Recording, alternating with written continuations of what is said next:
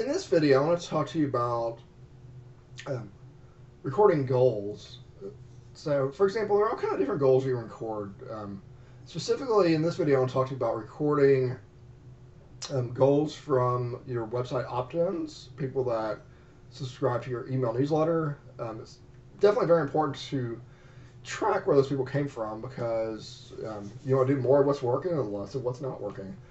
So before we can go into tracking our goals, we have to create what's called a thank you page. So I'm using Constant Contact, and I use a program called SumoMe.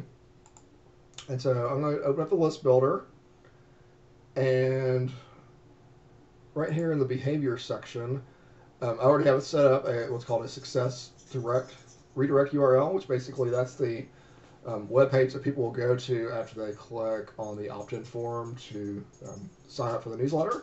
So that's already set. So now we'll go back to Clicky, and then we'll go to my website. To go to goals, we will go down here, actually up here at the top where it says goals, click on that. And as you can see, we have had one person today that actually went and saw the goal. And then we can see there was one person that completed it. You can click here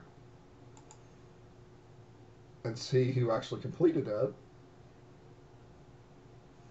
And so as we can see that person 1112 has the type of software they're using, and actually the service provider, and 4 actions. Those were the pages they went to, and then how they found me. So if we go here, it has even more detail. It has unique ID, IP address, location, and you just scroll down a little bit. Refer, so it actually came through Mr. Leeds Live, which is my other website that just redirects to this page. Let's scroll down a little more. We have information about the visitor. This is very useful. So they originally came to the Mr. Leeds Live page, and then they saw my pop-up. They opted in and ended up back on the same page, and then they clicked on my event. So very useful information.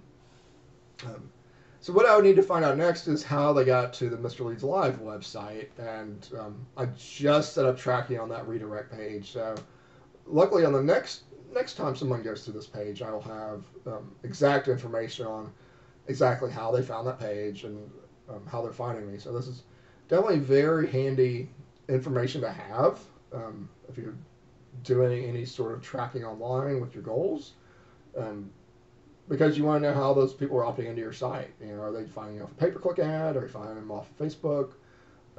How are they finding you?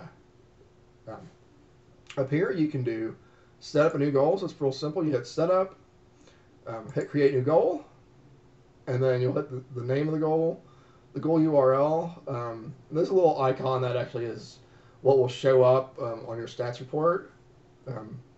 Here's some advanced settings if you're doing more, maybe it's a paid product and it's on the page.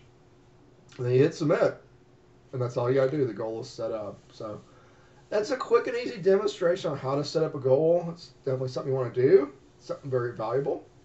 So go set that up.